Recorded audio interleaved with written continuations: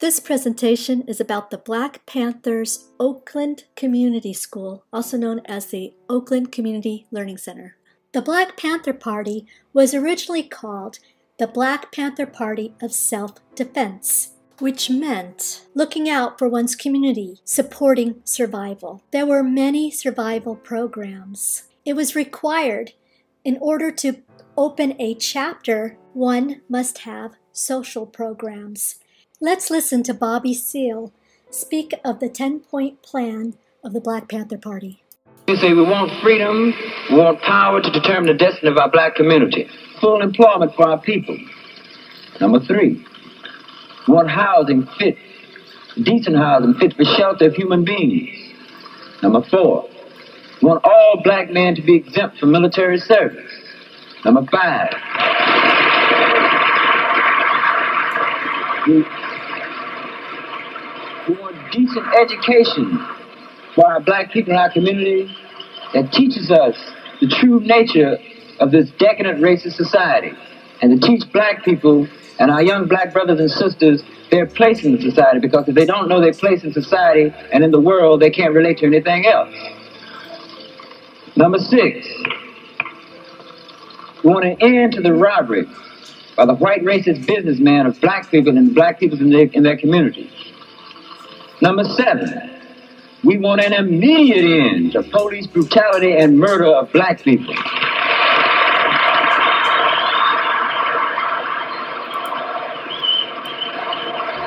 8, we want all black men held in county, state, federal jails and prisons to be released because they have not had a fair trial, because they've been tried by all white juries, and that's just like being tried in Germany being a Jew. Number 8, we want black people, number 9, when brought to trial, will be tried by members of their peers.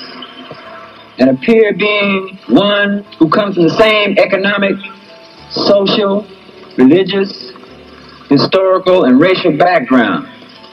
If the United States government and the courts and the local courts did this, they would have to choose black people from the black community to sit up on the jury.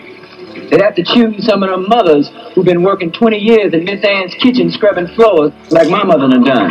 They have to choose some of them hard-working fathers. They have to choose some of those brothers who stand on the block out there wondering where they're going to get a gig. They're going to have to choose these black people. And number 10, you could say, let's just summarize it. We want housing, we want clothing, we want education, we want justice, and we want peace. This is the basic platform. Huey Newton sums it up nicely. The program was a comprehensive program to really lay down a blueprint for community development.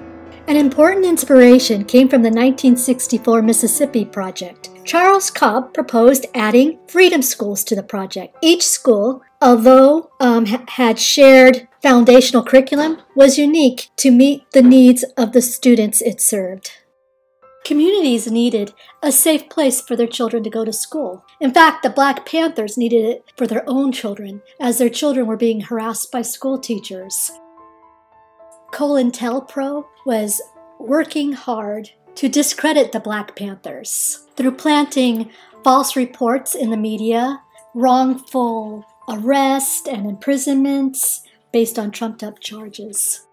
The Black Panthers had liberation schools by volunteers throughout the country, schools and storefronts, churches, and homes, as a way to break the cycle of oppression. In Oakland, the Children's House was so popular they had to get a bigger building. The school was called the Intercommunal Youth Institute. The Youth Institute was so popular that a larger building was needed. Huey Newton then founded the Nonprofit Educational Opportunities Corporation to help fund the growing community school. In 1973, the school reopened with a new name and location. Let's hear about the school from Ericka Huggins.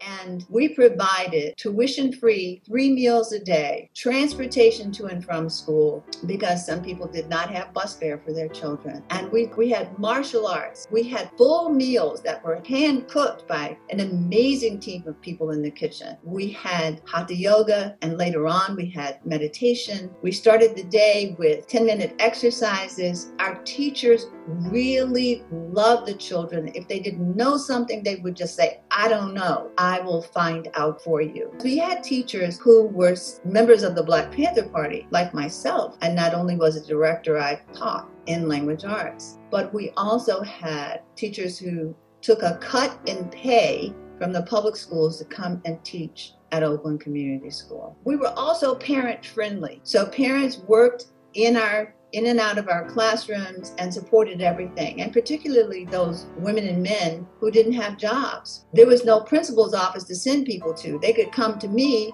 if they wanted to tell me, the children wanted to tell me an idea about how to improve the school. My door was always open. Our way of working with children was early restorative practices. We had a youth advisory board so that if you made a mistake and got into an argument with your peers, or you didn't do your homework over a period of time, you greeted a group of children and an adult advisor in the room who would ask you why you thought you were behaving in that way. There was nothing punitive. If you couldn't sit still in the classroom, you'd go out into the courtyard of this old church building and do the tree pose, which is a hatha yoga pose that you cannot do unless you ground yourself. We want children to learn how, not what to think.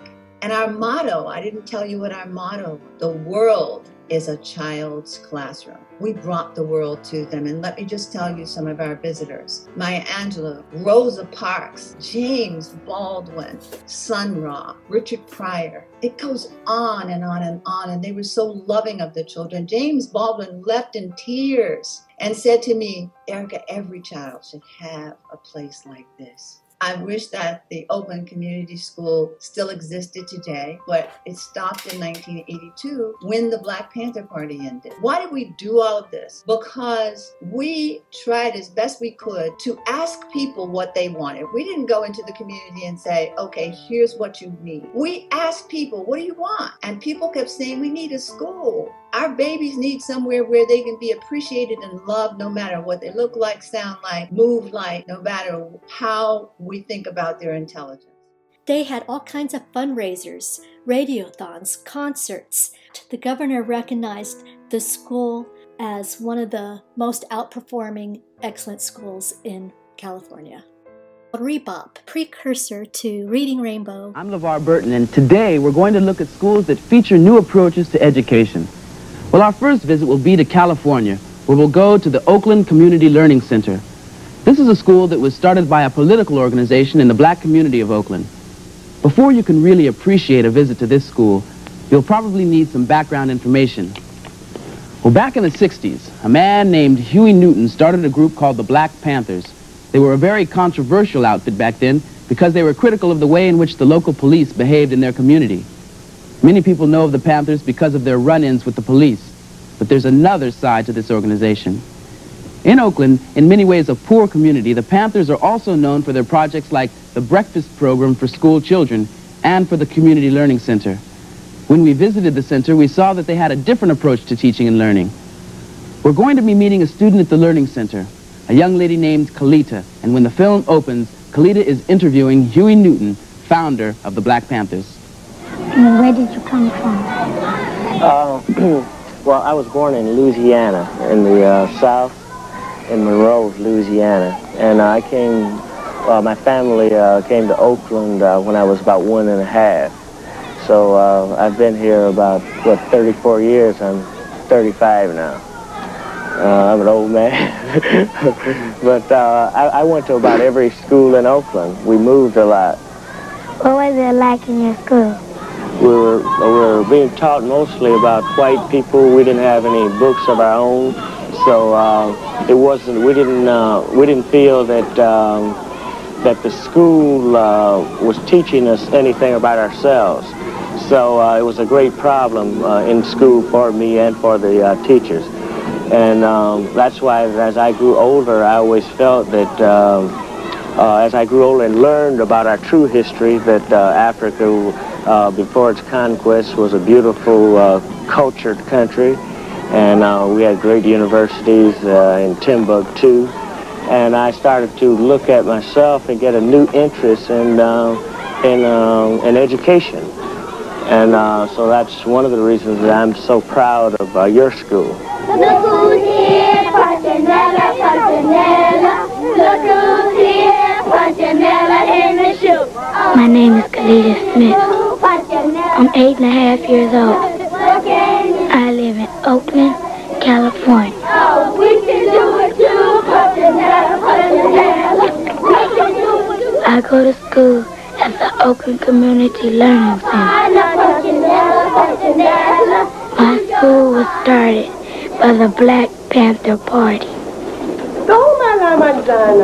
The earliest age to start going to this school is when you're 2. You say, si quiero. David. Bueno.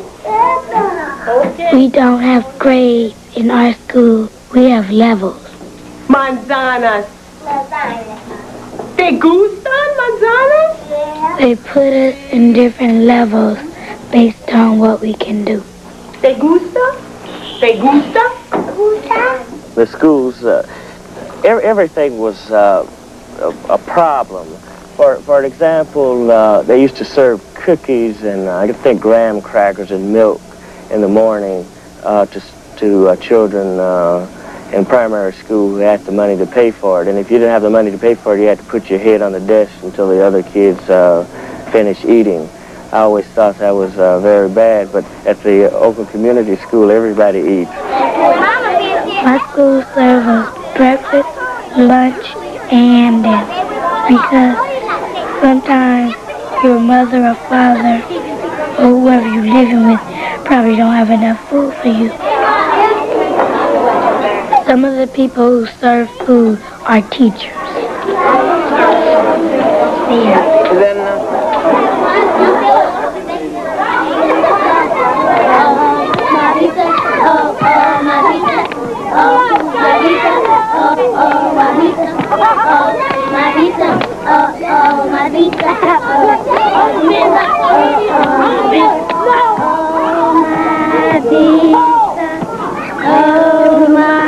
First time I saw Huey is when we went to the San Francisco airport to see Huey come from Cuba. What do you like best about this school? I like you best, and I like the children best, because the children at the school are, I think, are just fantastic. We weren't allowed to be free to be creative, and our curiosity was, and our questions about things were slowly discouraged. Whenever I asked a question in the class, if it was an intelligent question, the teacher would think I was just trying to be smart. And I would say, be quiet, you know, or else go and sit in the corner. But the children in our school are free, and they ask all sort of questions, and we try to give them an answer. But they teach us so much. I think that you teach us a lot, because we need to know the things that you're thinking, because you come up with fresh ideas, you see. You're our future. We'll learn things from you, and you will make the future for us. And in doing that, it makes better people out of us, because we go on progressing and learning. You know, we all have to keep learning about things. Like your mother, she's in the university. She's still going to school just like you. And what I would like most, as far as the future of our school is concerned, is to just create an environment where we don't stop you from asking questions. Always ask questions about everything. So that's the only way you'll find out things. And then after you get the answers, don't be satisfied at that, because no one has the whole answer. We only have part of it. And if we pretend we have the whole, we're not telling the truth. The Oakland Community School left its mark on many of the programs we have today.